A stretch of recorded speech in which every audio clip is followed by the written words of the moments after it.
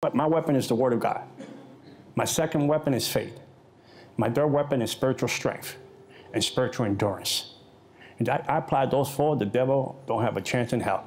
Because I know that those four weapons that I use, that God gave me, I'm an overcomer. I got victory. I can break patterns and cycles. I can break every stagnant situation that the devil is trying to trap me with. One of the things that the devil does, they operate through fear, is distort the character of God in our lives. God is sick and tired of you. God doesn't want you. God's not going to help you. You're stuck in this situation. Where is God? And I think that that's create a realm of the spirit of fear and torment and worry and anxiety, oppression, depression. And those things are just temporary. Those things could be lifted off you, and you can have the anointing, the grace of God. Because Nehemiah chapter 8:10 says, the joy of the Lord is my strength. Yes.